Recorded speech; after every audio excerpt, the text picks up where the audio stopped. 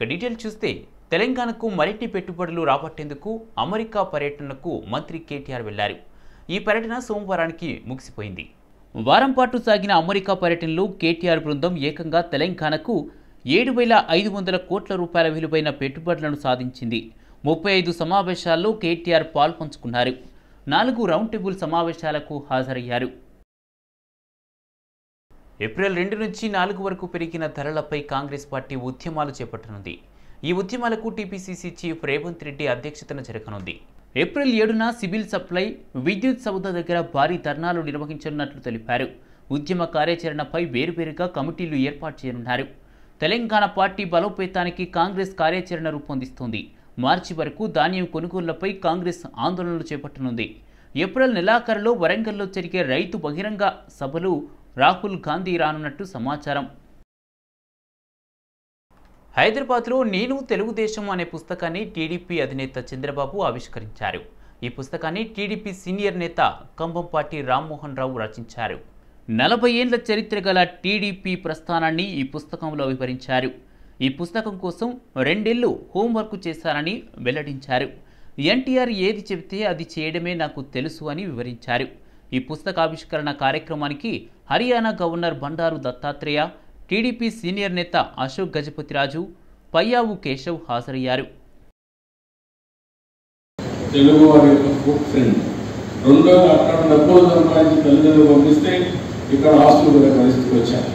కానీ ఇక్కడ ఆదాయం రావడం లేదు. ఆంధ్రప్రదేశ్ పేద పిల్లల్ని ఐటీ ప్రొఫెషనల్స్గా తయారు చేసిన ఘనత తెలుగుదేశం పార్టీ. పేద వారికి ₹2 వివరించి అనేక సంక్షేమ కార్యక్రమాలు ఇచ్చిన పార్టీ తెలుగుదేశం పార్టీ.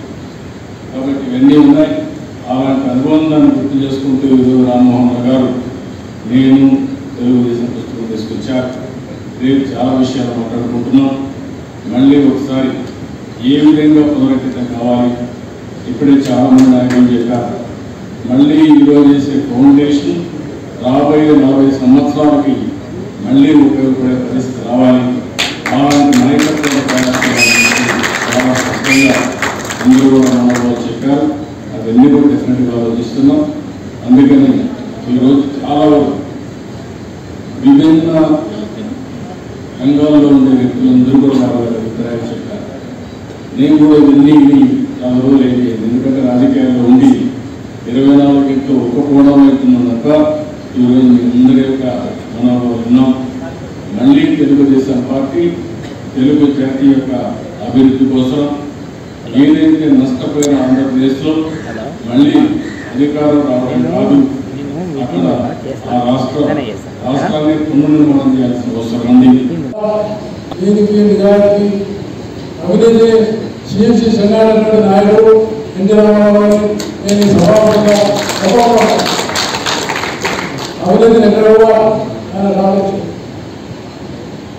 అదే సార్ నిర్మాణిస్తే దాని మీద చర్య తీసుకున్నాను తప్ప వెనుకలేదు.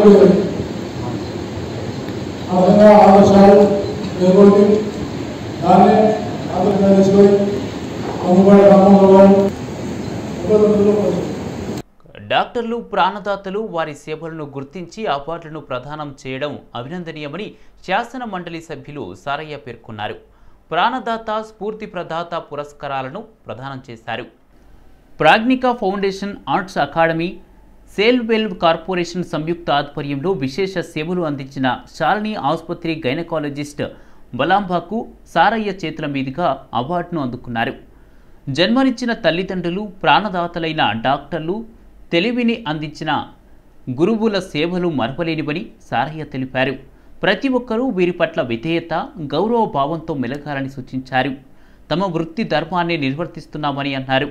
కరోనా పాండమిక్ టైంలో సేవలు చేయడంతో తమకు గుర్తింపు వచ్చిందని అన్నారు.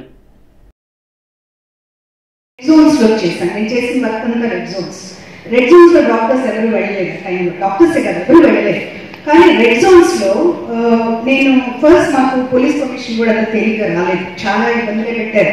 అంటే మా క్షేమం దృష్ట్యాన్ని వాళ్ళు వద్దు రెడ్ జోన్స్ లో వద్దు.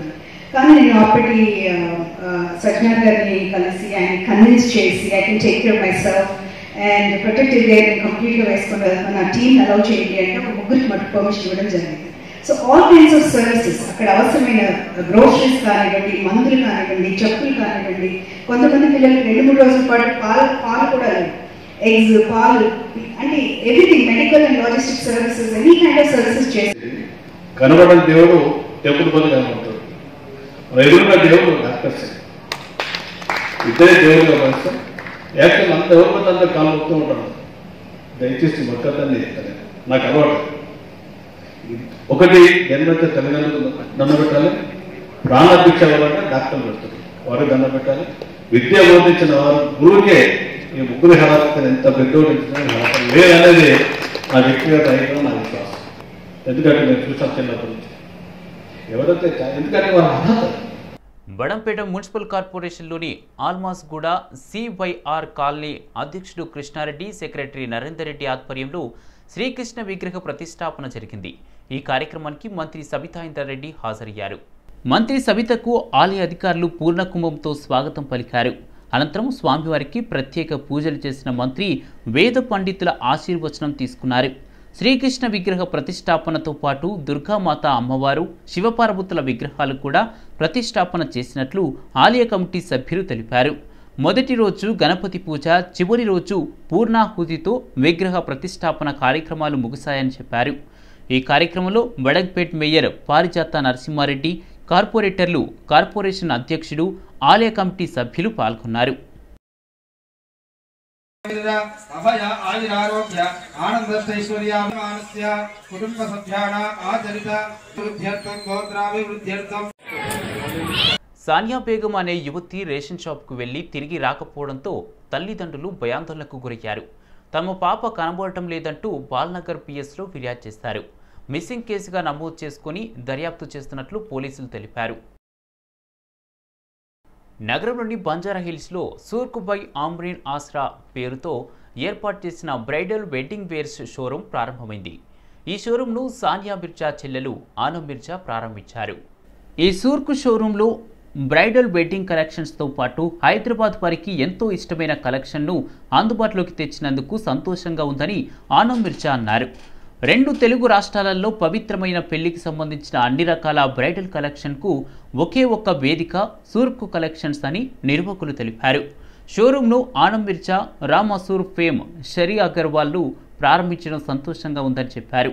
సూర్కు షోరూంలోని కలెక్షన్స్ అన్ని వేడుకలకు, శుభకార్యాలకు కావలసిన వస్త్రాలు అందిస్తున్నామని, ఈ చక్కటి అవకాశాన్ని హైదరాబాద్ వాసులు వినియోగించుకోవాలని నిర్వాహకులు కోరారు. ఈ కార్యక్రమంలో రామ్ అసూర్ ఫేమ్ షరీ అగర్వాల్ పాల్గొన్నారు. Hi guys, thank you so much for coming. I'm so excited to be here for the launch of Sur Kamreen Asra. It's a beautiful store, the stuff is gorgeous. It's really nice because there's a lot of traditional Hyderabadi stuff, but it's with a little bit of a modern twist and very contemporary in their aesthetics. So I absolutely love the store. It's in the middle of Banjara Hills, which is great, and I love especially the khara dupatta bit of it because you usually don't find that readily available, especially in the Banjara Hills side area. So I'm very excited myself for everybody in Hyderabad to have a look and get a taste and feel of what Hyderabadi traditional fashion is like. It depends on right now I like very very very light fabric because of summer, but otherwise I'm a super fan of raw silk lehengas and stuff like that. Ramzan is coming, of course. It's going to be a very hot Ramzan, so we are looking out for a lot of pret wear, a lot of lightweight stuff, which I think they have in this side of the store, which is really nice. So it's very nice. The store has everything. They have really heavy stuff as well, and on the other side they have pret wear as well, which is super nice. So I know I'm getting my Ramzan outfit from here. SR Nagar PS పరిధిలో spa ముసుగులో వ్యభిచారం నిర్వహిస్తున్నారు. సమాచారం మేరకు నిందితులను పోలీసులు arrest చేశారు. మొత్తం 7 మహిళలతో పాటు మరో 3 పోలీసులు అదుపులోకి తీసుకొని విచారిస్తున్నారు. నార్కోటిక్ ఎన్ఫోర్స్మెంట్ లో భాగంగా ఈ రోజు మన ఎస్ఓటి బాలానగర్ మరియు దుండిగల్ పోలీస్ అరౌండ్ 12:40 hours కి ఒక 2 వ్యక్తుల్ని కస్టడీలోకి తీసుకోవడం జరిగింది.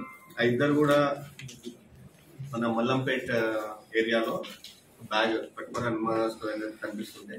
వాళ్ళని చెక్ చేయగానే మనకి గాంజా ఉన్నట్టు తెలిసింది. దాని తర్వాత ఫర్దర్ ఇంట్రాగేషన్ వాళ్ళు కోరాపుట్ డిస్ట్రిక్ట్ ఆఫ్ ఒరిస్సా నుంచి హైదరాబాద్ ఎవ్రీ టైం కూడా సప్లై చేయడం జరుగుతుంది. దాంట్లో మనకి అరౌండ్ 23 కేస్ వాళ్ళ పొజిషన్ దొరికింది. వాళ్ళు ఇదంతా కూడా ఒక అరౌండ్ 5 to 6 years నుంచి చేస్తున్నారు. వాళ్ళన్నీ కూడా పబ్లిక్ ట్రాన్స్పోర్ట్ యూజ్ చేస్తారు. యూజ్ చేసి చిన్న క్వాంటిటీస్ అంటే ఒక 20 kgs 30 kgs ఎక్కడ 40 kgs అట్లా ఇద్దరు కలిసి తెస్తుంటారు. దాంట్లో మన ఇద్దరు వ్యక్తులు మృదుల్ సర్కార్ అని ఉంటాడు, అతను దొరికాడు మనకి. సెకండ్ అతను హేమానంద సర్కార్, ఇతను మెయిన్ అక్యూజ్డ్. ఇతనంతా కూడా సోర్సింగ్ అంతా కూడా గాంజా చేస్తాడు. ఇతను మృదుల్ సర్కార్కి ఇచ్చిండు. మృదుల్ సర్కార్ మన కస్టడీలో ఉన్నాడు. సో హేమానంద సర్కార్ మీద ఇదివరకు ఒక 2018లో కేసు ఉంది పాల్వంచులో. సో ఇదే ప్రొఫెషన్. హేమానంద సర్కార్ని పట్టుకుంటే ఇంకా కూడా మనకి డీటెయిల్స్ వస్తాయి, ఎక్కడెక్కడ సోర్సెస్ ఉన్నాయి, ఎక్కడెక్కడ ఉన్నాయని. ఈ రోజు ఇతన్ని మృదుల్ సర్కార్ని మనం పోలీస్ కస్టడీ నుంచి జ్యుడిషియల్ కస్టడీకి తరలించడం జరుగుతుంది. టోటల్ సీజ్డ్ గూడ్స్ వచ్చేసి 5 lakh వాల్యూ. అంతా కూడా యూజర్స్ కి సప్లై చేస్తారు. ఎలా అంటే ఇప్పుడు స్లమ్స్ ఉంటాయి, మల్లంపేట్ అంటే సాఫ్ట్వేర్ ఏం రాలేదు కదా. ఖైరతాబాద్లోని రవాణా కార్యాలయం ముందు తెలంగాణ రాష్ట్ర డ్రైవర్ల సంఘాల జాయింట్ యాక్షన్ కమిటీ ఆధ్వర్యంలో నిరసన చేపట్టారు. రోజురోజుకు పెట్రోల్ ఛార్జీలు పెరుగుతున్నా ఆటో ఛార్జీలు మాత్రం పెరగడం లేదని కమిటీ సభ్యులు ఆవేదన వ్యక్తం చేశారు. ప్రస్తుతం పెరుగుతున్న పెట్రోల్ ధరలను దృష్టిలో పెట్టుకుని నగరంలో కొన్ని ఏళ్లుగా పెరగని మీటర్ల ఛార్జీలను పెంచాలన్నారు. మోటార్ రవాణా కార్మికులకు ఉన్న సమస్యలను తక్షణమే పరిష్కరించి ఆటో డ్రైవర్ల పట్ల ప్రభుత్వం సానుకూలంగా ఉండాలని కోరారు. అంతేకాకుండా ఆటో డ్రైవర్లకు ప్రత్యేక బోర్డును ఏర్పాటు చేయాలని కమిటీ సభ్యులు డిమాండ్ చేశారు. ఆటో డ్రైవర్లకు టీఆర్ఎస్, సిపిఐ నేతలతో పాటు పలు పార్టీల నేతలు మద్దతిస్తూ నిరసనలో పాల్గొన్నారు. దేశవ్యాప్త సమ్మెలో భాగంగా తెలంగాణ రాష్ట్రం ఉన్నటువంటి ఆల్ కార్మిక సంఘాలు బంద్లో పాల్గొన్నాయి. దాంట్లో స్థానికంగా ఉన్నటువంటి మోటార్ రవాణా కార్మికుల సమస్యలు, అందులో ప్రధానంగా ఆటో కార్మికుల సమస్యల మీద ఇలా అన్ని సంఘాల ఆధ్వర్యంలో ఇలా సమ్మెలో భాగంగా ట్రాన్స్పోర్ట్ ఆఫీస్ ధర్నా నిర్వహించడం జరిగింది. ఇందులో ఉన్న ప్రధానమైన డిమాండ్లు 8 సంవత్సరాలుగా పెరిగినటువంటి మీటర్ ఛార్జీలు పెంచాలని చెప్పి ప్రధాన డిమాండ్ నెంబర్ 1. నెంబర్ 2, జిహెచ్ఎంసీ పరిధిలో ఉన్నటువంటి 20 సంవత్సరాలుగా హైదరాబాద్లో పర్మిట్లు లేవు కనుక 20,000కు పైచీలకు కొత్త పర్మిట్లు రిలీజ్ చేసి ఆటో కార్మికులను ఆదుకోవాలని చెప్పి ఈ సందర్భంగా మేము తెలియజేస్తున్నాం. నెంబర్ 3, కార్మికులకు వేలాది రూపాయలు, కోట్లాది రూపాయలు ట్యాక్స్ కడుతున్నాం కానీ మాకు ఎలాంటి సంక్షేమ బోర్డు లేదు కనుక సంక్షేమ బోర్డు ఏర్పాటు చేయాలని చెప్పి ఈ సందర్భంగా డిమాండ్ పెట్టడం జరిగింది. అదేవిధంగా ఇన్సూరెన్స్ ఛార్జీలు, డీజిల్ ఛార్జీలు కేంద్ర ప్రభుత్వం, బీజేపీ ప్రభుత్వం మొత్తం కార్మికుల వ్యతిరేక ప్రభుత్వంగా ఇలా నిరూపించుకుంది కనుక ఇలా కేంద్ర ప్రభుత్వానికి వ్యతిరేకంగా ఈ కార్యక్రమం చేయడం జరిగింది. తక్షణమే ఇన్సూరెన్స్ రేట్లు తగ్గించాలా. ఇవాళ ఇన్సూరెన్స్లు భారీగా పెరిగినాయి. కార్మికులు కట్టలేక ప్రమాదాలు జరిగినప్పుడు ఆ ప్యాసింజర్ కానీ డ్రైవర్లకు కానీ ఇన్సూరెన్స్ క్లైమేజ్లో కనుక తక్షణమే డీజిల్ రేట్లు కూడా తగ్గించాలి. పెరిగిన నిత్యావసర సరుకులు అనుకూలంగా చెప్పి ఈ సందర్భంగా తెలియజేస్తున్నాం. ఈరోజు రేపు 2 రోజులు భారతదేశ వ్యాప్తంగా కార్మిక సమ్మె జరుగుతుంది, విజయవంతంగా జరుగుతుంది. ఈరోజు మొదటి రోజు విజయవంతంగా జరుగుతుంది. మేము ప్రధానంగా రవాణా రంగ కార్మికులు తెలంగాణ రాష్ట్ర వ్యాప్తంగా సమ్మె చేస్తున్నాము. ఈరోజు రేపు కేంద్ర ప్రభుత్వ దిష్టిబొమ్మలు రాష్ట్ర వ్యాప్తంగా దగ్ధం చేయడం జరుగుతుంది. ఈరోజు ప్రధానమైన డిమాండ్ ఏంటంటే రవాణా శాఖ నిద్రపోతుంది, మొద్దు నిద్రలో ఉంది. గత 8 సంవత్సరాల నుంచి ఆటో క్యాబ్ డ్రైవర్ల సమస్యలు ఒక్కటి కూడా పరిష్కరించలేదు.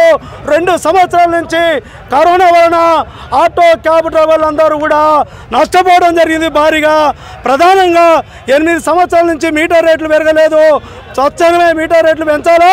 అదేవిధంగా రేపు ఏప్రిల్ 1 నుంచి రోజు 50 రూపాయలు పెనాల్టీ అంట ఫిట్నెస్ లేకపోతే. అది దాదాపు 2 సంవత్సరాలు 3 సంవత్సరాల నుంచి పెండింగ్లో ఉన్నది. మరి ఖజానా, రాష్ట్ర ఖజానా ఖాళీ ఉందా, దేశ ఖజానా ఖాళీ ఉందా?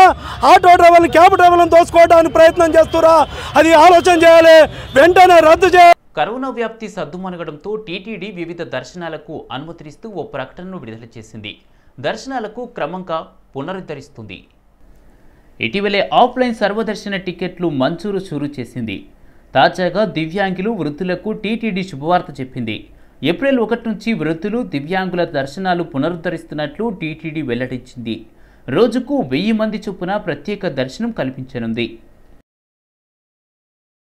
తెలంగాణలో గడిచిన 24 గంటల్లో 17.8 వేల కరోనా పరీక్షలు నిర్వహించినట్లు రాష్ట్ర వైద్య శాఖ పేర్కొంది. తెలంగాణలోని 21 జిల్లాల్లో కొత్తగా కేసులేమీ నమోదు కాలేదని వెల్లడించింది. రాష్ట్రంలో కొత్తగా 30 పాజిటివ్ కేసులు నమోదయ్యాయి. హైదరాబాద్లో 9 కేసులు నమోదు కాగా రంగారెడ్డి జిల్లాలో 5 కేసులు గుర్తించారు. తాజాగా 52 మంది కరోనా నుంచి కోలుకున్నారు. తాజాగా ఎలాంటి మరణాలు సంభవించలేదు.